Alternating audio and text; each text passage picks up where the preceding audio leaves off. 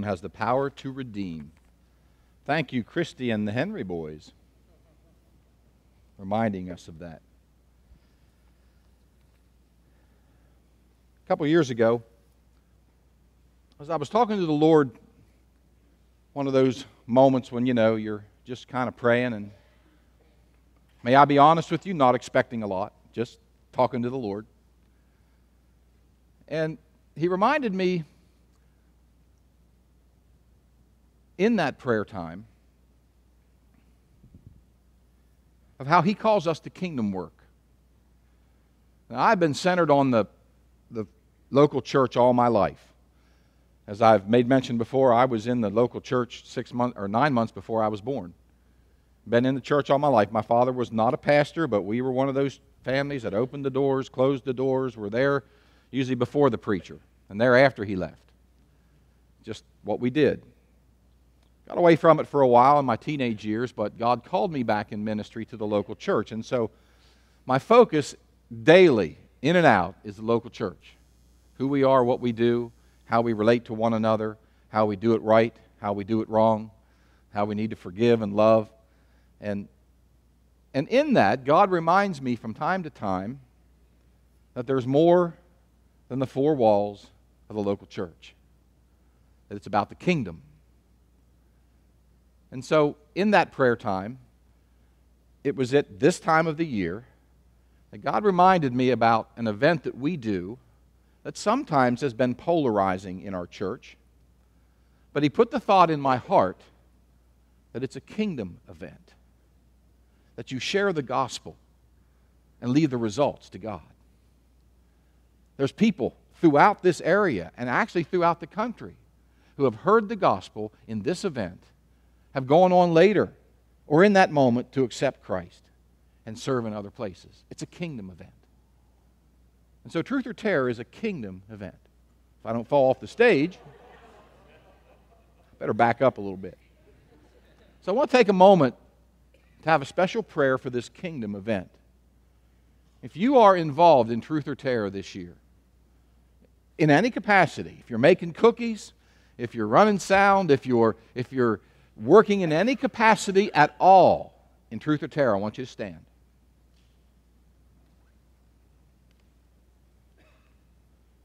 I want to challenge us as a church and those who are serving to pray this week for this kingdom event. For there will be people here who will be the first time that they're exposed to the gospel message of saving in Jesus Christ. Many will come and they've heard the message, but it'll click this time. So let's dedicate this to Him. Let's pray together. Father, I thank You that we have a gospel message that goes across generations and across media and reaches the hearts of people. I thank You for the ministry that we have, a kingdom work through Truth or Terror.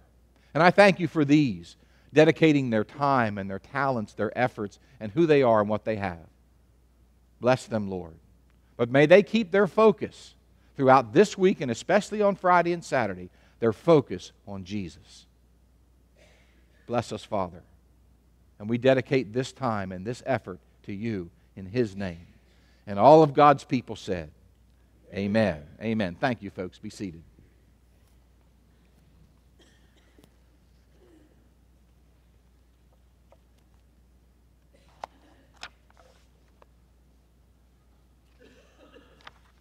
I expect that many of you this morning are wide awake, because I saw a lot of you eating candy last night. You were supposed to be giving away. So hopefully you're still wired. But this morning we're going to continue the series that we've been sharing together. Hopefully we're going to do that.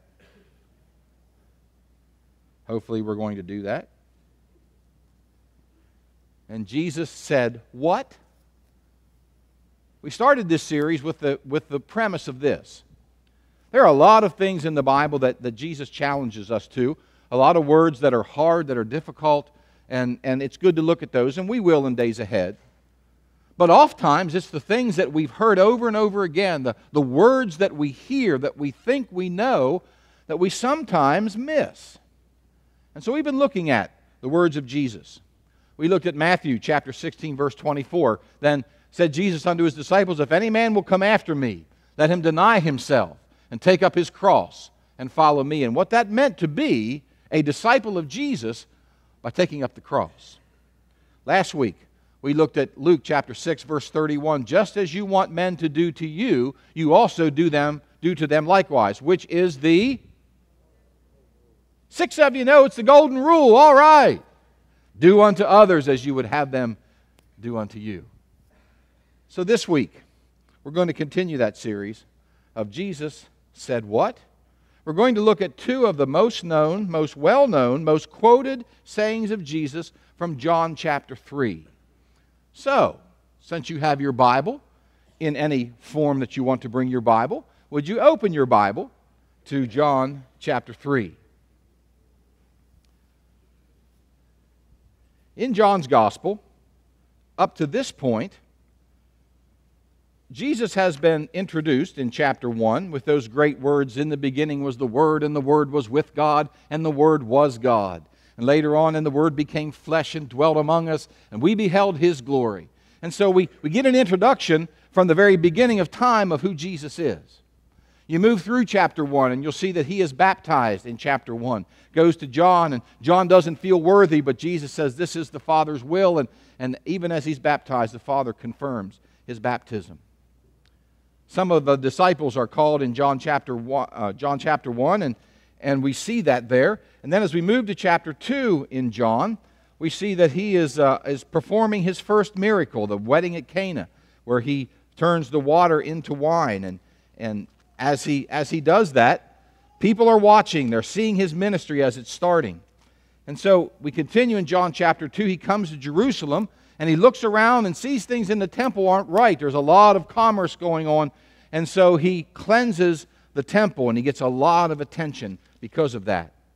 Then at the end of that time, we come to the passage that we're going to look at this morning.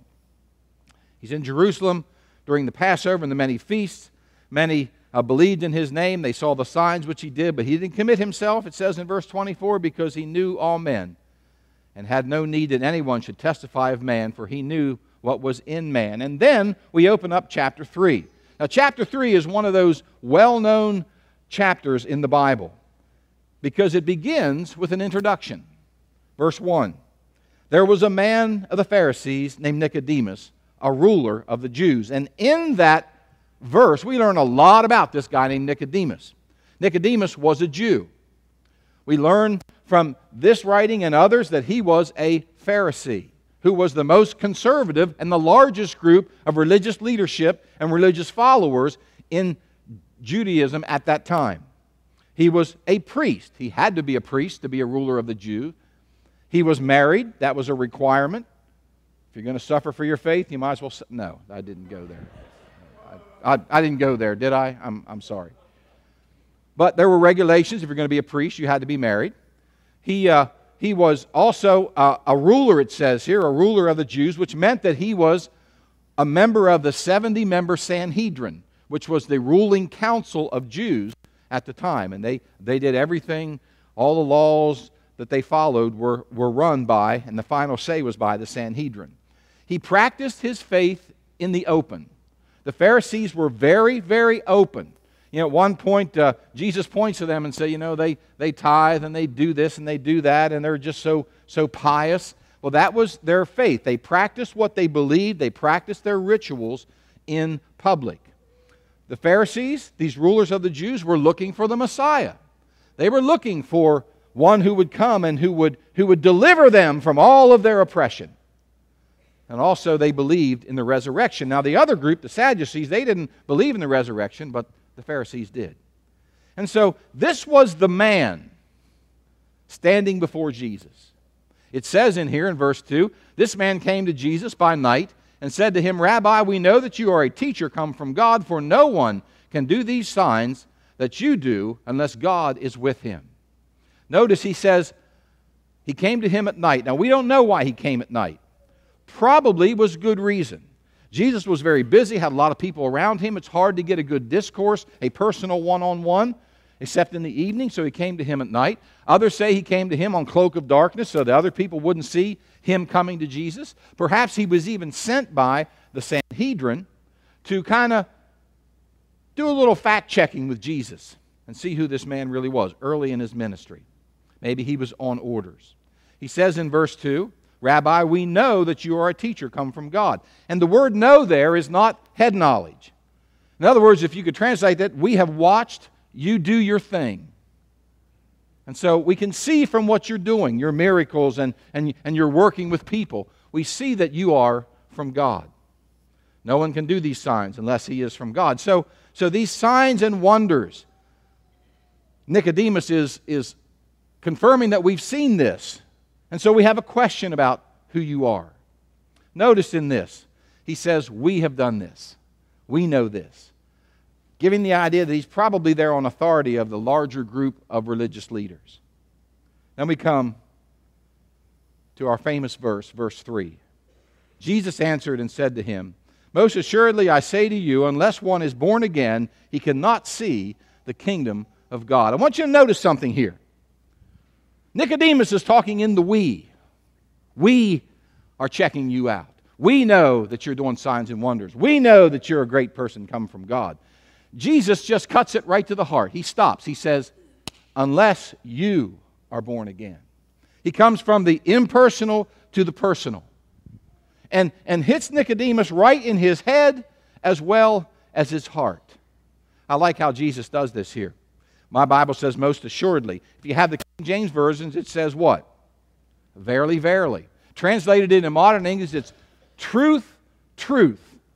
He's emphasizing this point. Here is truth. He says it twice. Truth, truth. Most assuredly. Verily, verily. Truth, truth. Listen, Nicodemus, because what you're going to hear is truth.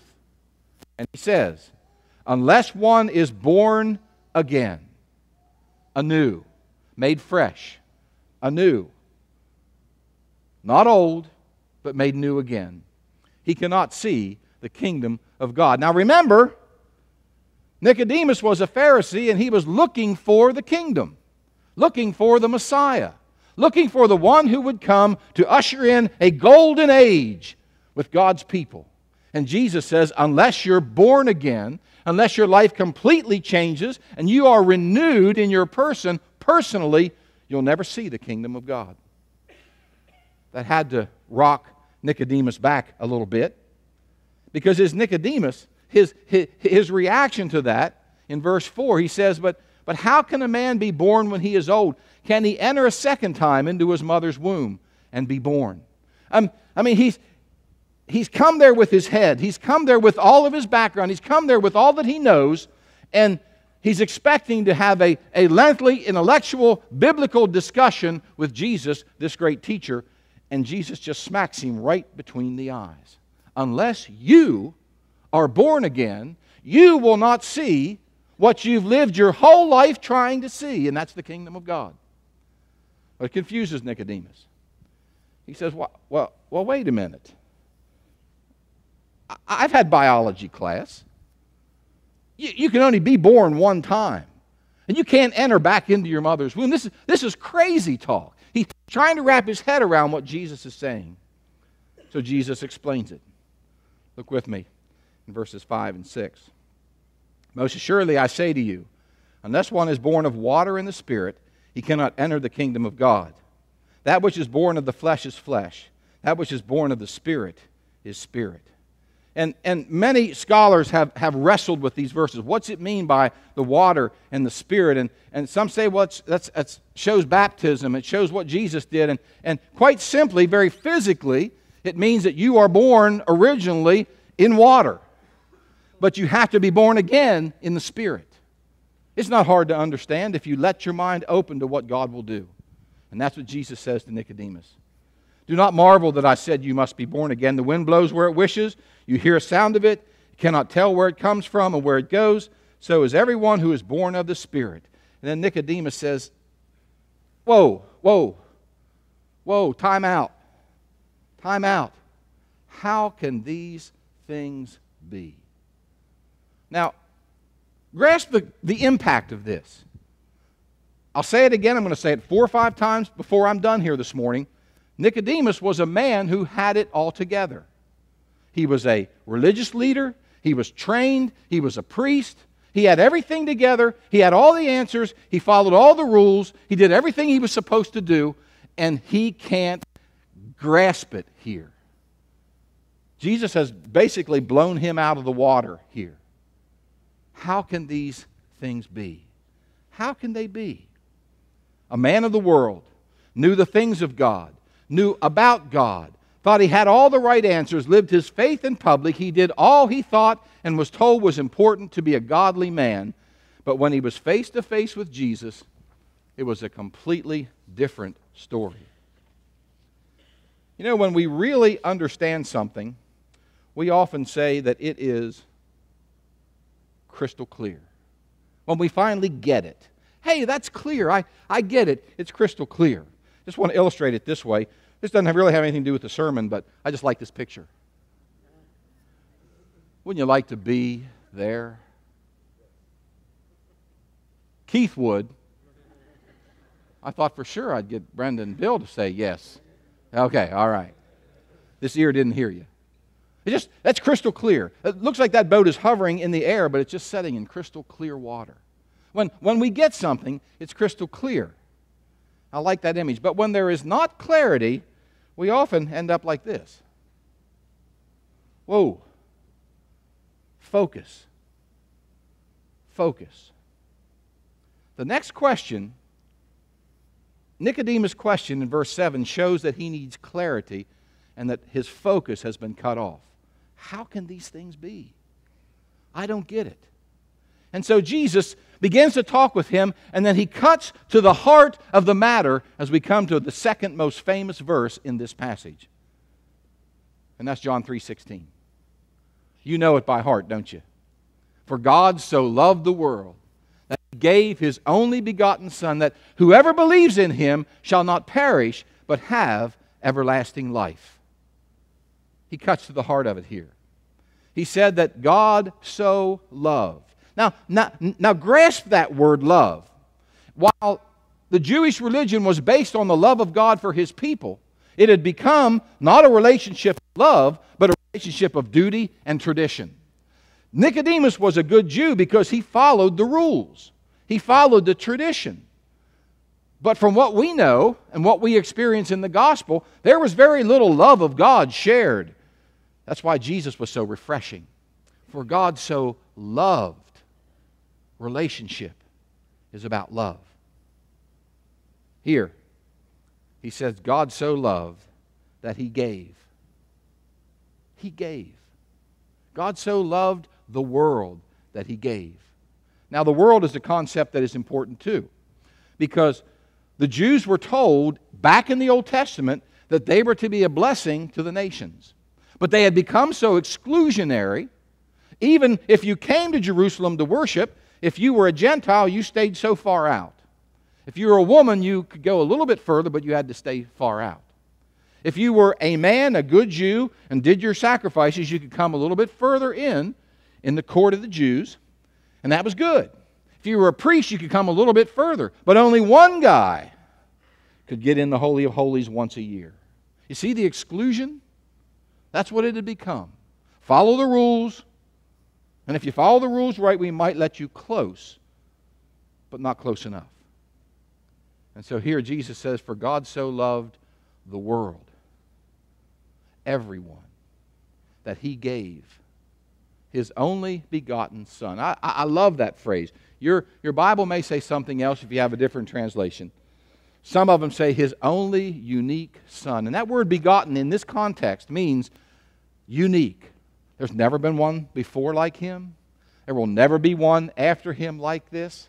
He is God's own unique Son. For God so loved the world that He gave His only begotten Son, that whosoever, once again, everyone would come. Everyone might come. Not just because, not if you just do the good tradition-practicing Jew, but whoever. Jesus gives no qualifying here, other than whoever believes in Him. That's the catch. There must be belief in Him.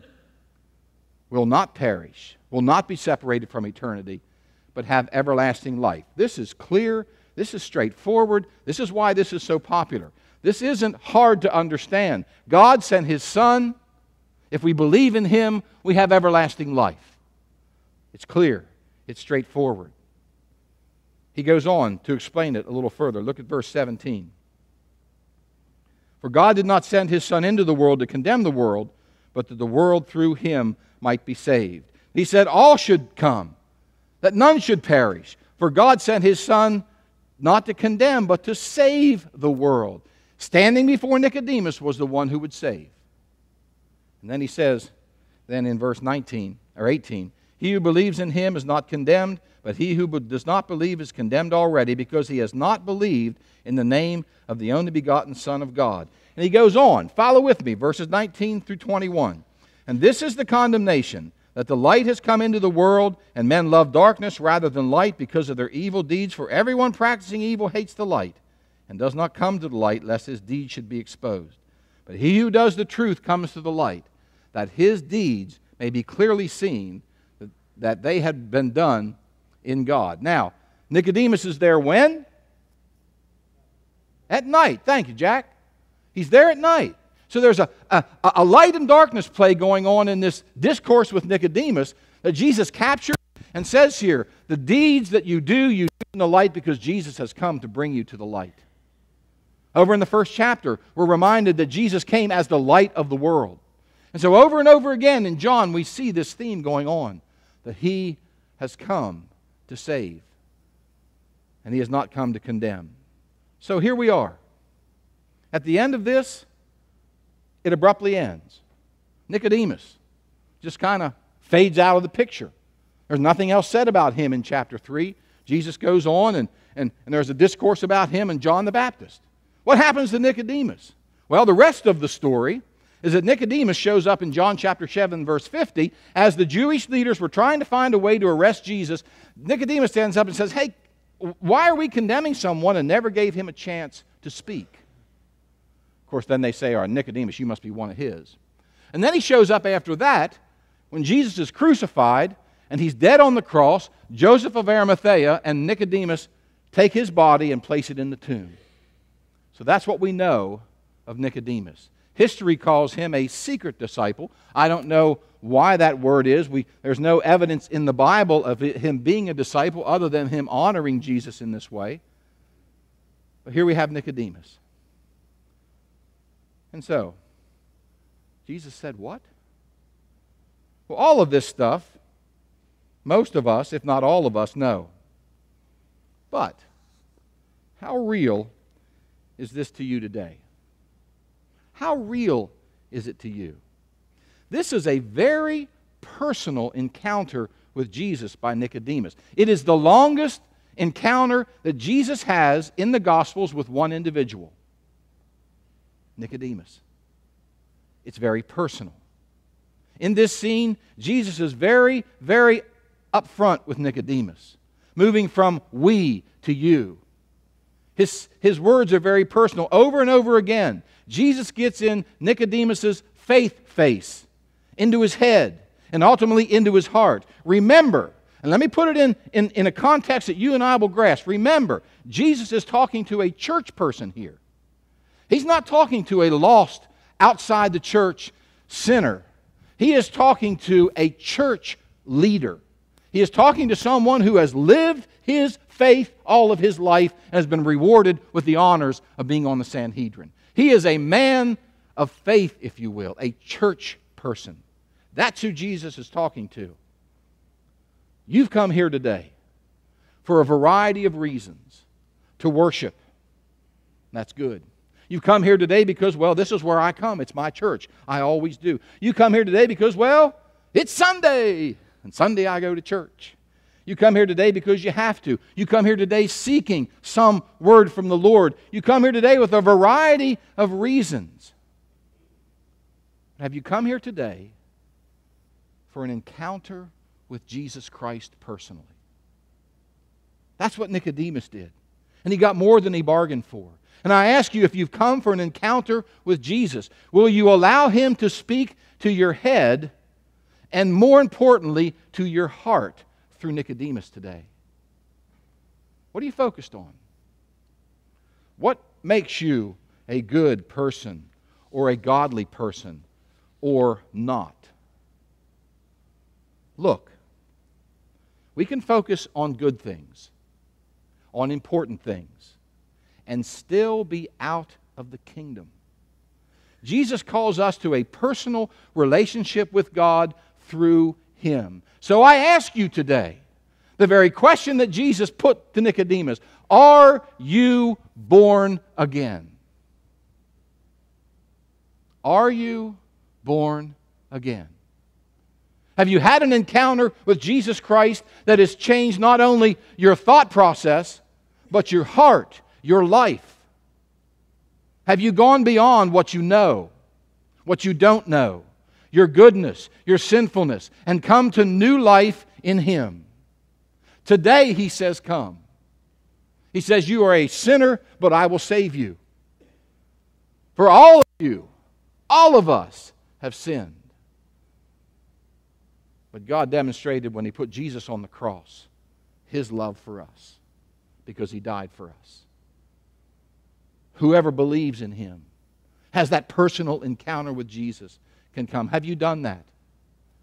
Has there been a time in your life when you can say, yes, I took Jesus seriously and He took me seriously and I've asked Him to forgive me and save me? Have you done that? Today He says, come. Come. What better way to start a worship than to see what Jesus has done in the life of a young person and saving them and bringing them to grace? Do you know Jesus? Are you born? If I were to walk up to you in the foyer after church and look you straight in the eye and say, are you born again? Would you say, well, I'm not too sure? Then you're not. Will you come to Him today? Come. Church folks, you and I, the Nicodemuses here this morning, are you truly born again? I'm not talking about something you did once and it was done. I'm not talking about coming to church. I'm not even talking about something you did in the past when you were baptized. What I'm saying is, have you had a life-changing, life-altering, eternal, life-giving encounter with Jesus and been born again? You may think you've got it all figured out.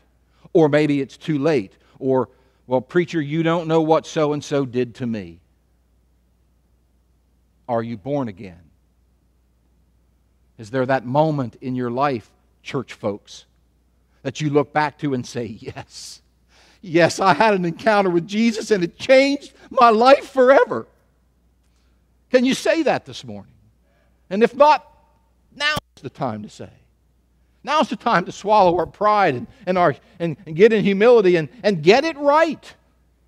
Get it right today. Now, I don't like to use this illustration, but I'm going to do it anyway because it came to my heart. We don't know, and I'm not using this as a fear factor for you, but we don't know from one day to the next if we have another day. Walked in this morning, it's about 10 minutes to 7, or 10 minutes to 8. Walked into the foyer and looked at the chair sitting beside the Welcome Center. My buddy Gary Andrews used to sit in that chair. He beat me to church on Sunday morning. He beat all of us to church. He was here around 7:15 every Sunday morning. And 2 weeks ago, Gary didn't know that he'd be in heaven this morning. I praise God that he is. I thank the Lord that he has healed my friend. But let me ask the question. Are you born again, church person?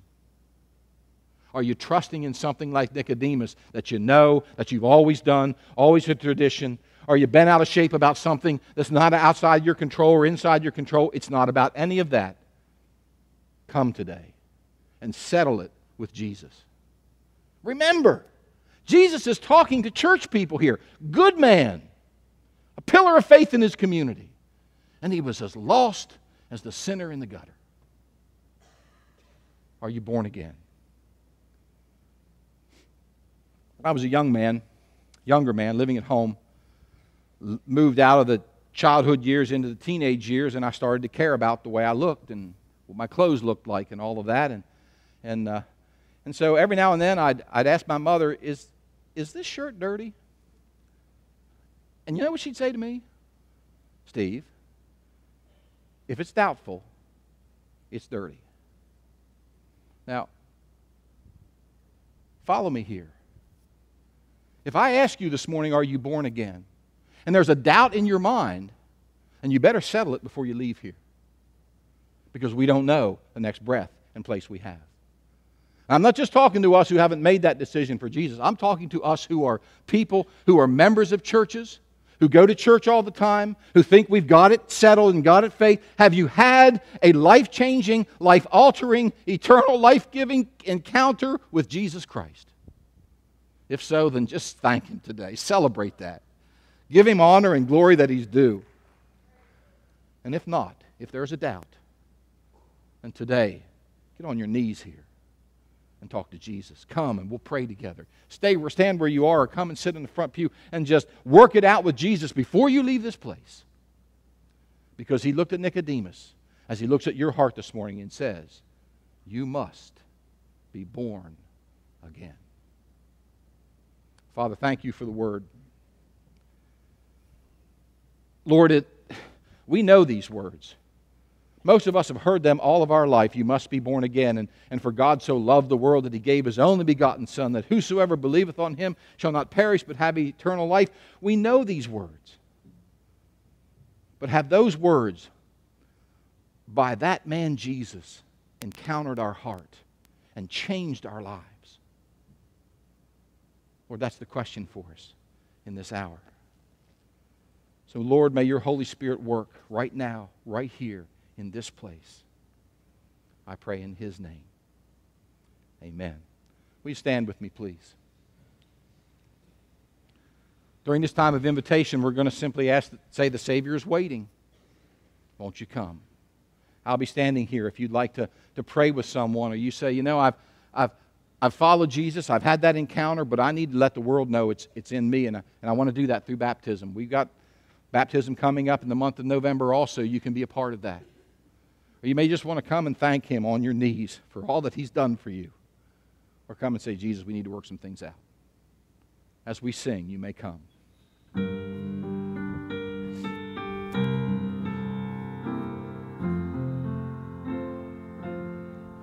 The Savior is waiting to enter your heart. Why don't you let Him come in?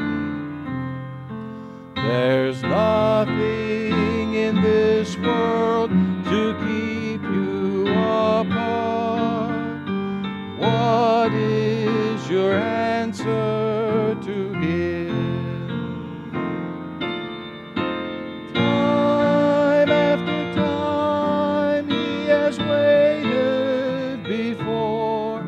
And now He is waiting again to see if you're willing to open the door.